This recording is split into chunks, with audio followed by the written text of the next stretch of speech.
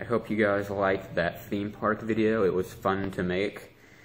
And after doing like a long kind of walkthrough kind of video, it's like 18 minutes long, I thought I would do something more easygoing and simple. These are just like random Oz thoughts that I have. I have like different thoughts that I think could make for a good video. And I comb through these thoughts to get video ideas, but I don't think I could stretch them out enough for a whole video. So I thought I would compile ideas like that and just make an entire video of just me giving like random Oz thoughts, like different like hot takes I have, or opinions, or just random questions or thoughts, just complete random stuff, just to see if anybody else like agrees with me or has asked the same questions.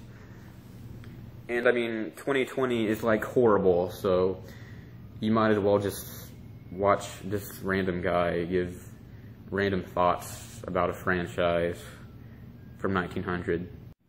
Okay, thought number one. This is kind of a hot take, I guess. It's not really a hot take, because I don't know how people feel about it. But I absolutely hate, in Oz media, when they make Oz into something that it isn't. And here's what I mean by this. In Lost in Oz, the cartoon, it was like CG, it was on Amazon. I don't know if any of you guys watched it. But how they do Oz, basically, the reason Oz was the way it is, the way we all know it, is because it was like old times, I guess, like the 1900s when Dorothy went there. And in this show, it's modern times, and Dorothy's granddaughter goes to Oz, and Oz is now all like futuristic and stuff. Oz just like has massive like subways and monorails, and it has like technology. And I always hate the idea of technology or that kind of advancement in Oz. I feel like Oz wouldn't have that much advancement. I feel like it wouldn't like age like Earth does, like how on Earth we get, you know, technology and life changes around that technology. But in Oz, I feel like it's a certain way, and the more you make it like Earth, the less charm it has, because then it loses that like utopian aspect and that escapism aspect. And in so many Oz adaptations, it feels like Oz is just Earth, but it has a few yellow bricks, and that's pretty much just, that's the only difference, and maybe a few witches here and there, but it's so much more than that, I feel like. I feel like Oz just doesn't change like that. Like, technology in Oz just feels wrong. There's no juxtaposition, there's no, like, duality to the real world in Oz when you do that kind of stuff. It's the same thing when they, like, explain stuff in Oz, like if they try to explain how the yellow bricks came to be, or how magic came into Oz. Like, I don't want to know any of that, because in a lot of ways, the more you know about Oz, the less magical it is. Like, the more, like, lore and history. Because sometimes, like, I don't want to know how the yellow bricks got there. I don't want to know why there's magic in Oz. Oz it relies on imagination a lot, and when you do that kind of stuff, I feel like you just sort of, you lose that kind of imagination when you over-explain everything. It's like, oh, Oz was just like the real world, and then it was like gravel, and then they put yellow brick over it, and they put magic, and now it's like Oz, and I don't like that. I do sometimes wonder if the popularity of the MGM movie will fade, and if there will ever be an actual remake of the original Oz story. Because obviously the MGM movie has been like the most famous and most watched movie of all time for a long time. But I feel like culture, as of late, with the internet, culture, I feel, is not as, it's not quite as connected. With the internet, it seems like media and content is kind of digested very, not necessarily totally separately, but a lot more separately than it used to be. Like back then, The Wizard of Oz was a huge event, and everyone knew about it, and everyone like pretty much everyone, every family, like, would know The Wizard of Oz is going to come on. It'd be a huge event, and it would come on once a year on TV.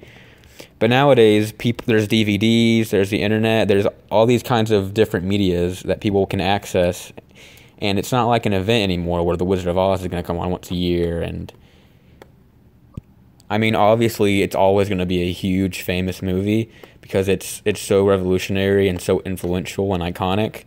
But I do wonder if the popularity will wane a little bit because of these changes in culture, and if because of that, it'll allow people to not put or to not regard the idea of a remake as so blasphemous.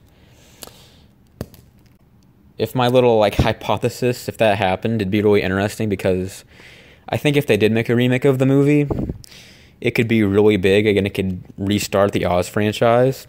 Only bad thing about that is that the Oz franchise would get this huge fandom, and even though that could spur some great content and some great conversations, I really do like how the fandom at the moment is very small in comparison, because so many fandoms get out of control, like Star Wars and stuff like that, and it just kind of ruins the experience, and I never want that to happen to Oz.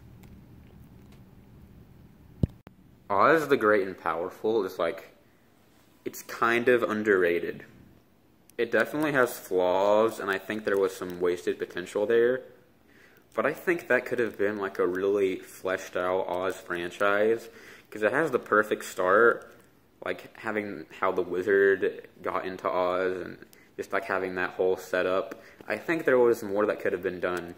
And even if they didn't want to redo the Wizard of Oz story, because, to general audiences, redoing the MGM story is blasphemy, you can't do that. They could have skipped over that and done some other stories, I think. Because Sam Raimi, I think he's probably one of my favorite directors, and I think you can tell he really loves The Wizard of Oz. And I don't know, I think there was more potential there. I liked a lot of the scenery, and I loved that the final, the climax of the movie wasn't a generic, oh, big final battle, and it was the wizard using his wit and tricking the witch. That was really smart. I loved that finale. Here's something I wonder. Does outer space exist in Oz? Because I know in the books it kind of seems like the answer to where Oz is that Oz is on Earth, but it's blocked off by the desert, the deadly desert.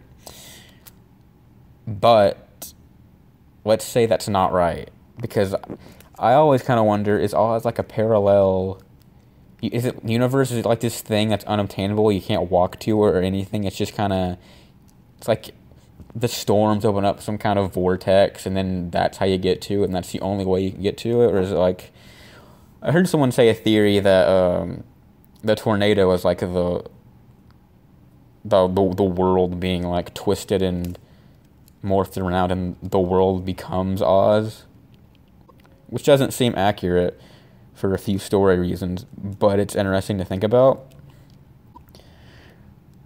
But I don't know, it's just interesting, if Oz really is a parallel, its own universe, does it have, outer space?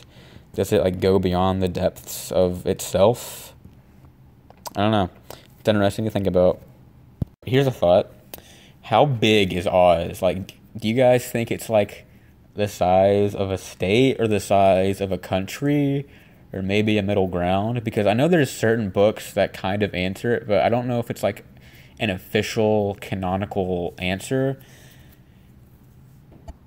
I remember there's one book where they concluded that it's a little bigger than the state of Massachusetts, which is interesting. It's kind of interesting that Oz might not be a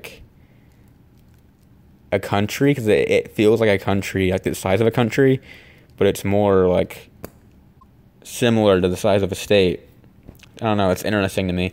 But it does kind of make sense, because there's only so many landmarks within the stories. There's Emerald City, there's Munchkin Land, Quadling Country, China Country, the usual stuff.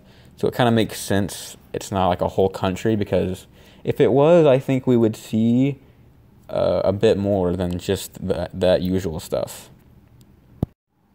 I still want an Oz video game. I talked about this already, but it'd be so cool to just have free roam on an Oz video game and just go crazy with it. And you could be so like explorative, and you could like a virtual simulator of Oz. You could just go through the entire land in a free roam game. That would be such a good idea. Like I think even people who aren't interested in Oz would be like really interested in that kind of fantasy setting. And I just wish it would happen. There's so much potential for it. Okay, ever think about this?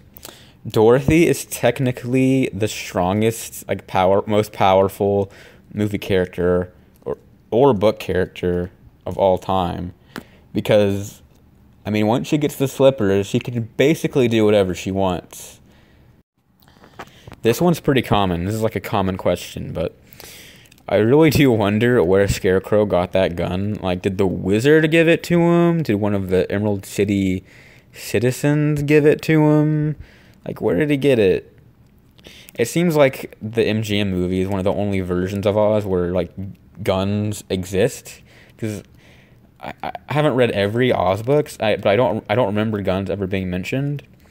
And I don't remember seeing them in any other movie or cartoon. So it's interesting that the MGM movie is the only piece of Oz media where I see guns, because Scarecrow has them and some of the Munchkins have them.